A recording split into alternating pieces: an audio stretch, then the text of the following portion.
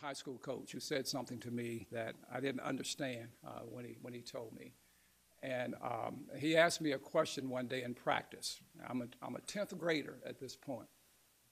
And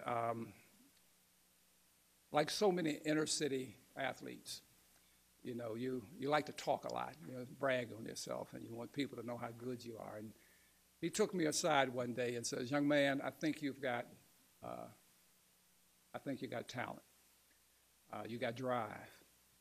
But you never need to tell people how good you are. Go out on that court and show them night in and night out how good you are. Do you know what the P principles are?" And I had no idea what he was talking about, but didn't want to look stupid, so I said yes. So he said, "Well, tell me what the P principles are." Well, I let him know I didn't know. And he said, "Look, take these 5 words that start with P, and I guarantee you that if you live your life by these P principles, you will be successful." He said, "Proper preparation presents poor performance.